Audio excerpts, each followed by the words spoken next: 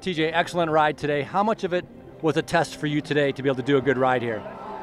Oh, it's definitely a big boost of confidence, but you know, I've been riding towards the front on the other hard days, so I had confidence coming in, but you know, dealing with the heat, it's a different element, and sometimes I struggle with. So I'm happy to have a good ride. You did a great ride. When Valverde and Nibali attacked, how tactical is it to decide to go with them or not go with them?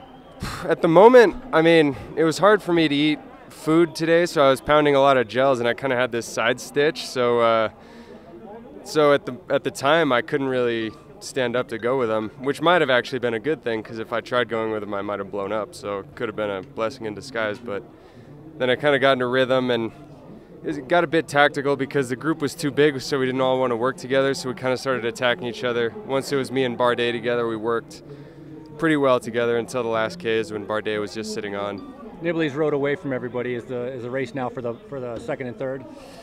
It's looking that way, but you know, we still have a long way to go. We still have 4 big mountain days to come, 5 actually. So yeah, it's not over. Rest up and get ready for tomorrow. Thank you. Thank you very much, TJ.